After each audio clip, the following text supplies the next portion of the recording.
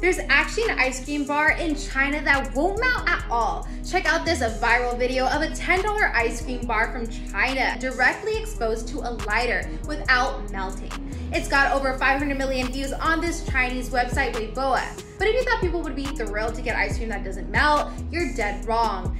After the person who took the video mentioned the ice cream has a burning smell. In another video, the ice cream was seen still in solid form after being left inside an 88-degree room. While the company claims its ingredients are in line with the national quality standards, the jury's still out on whether it's safe to eat. Would you try it?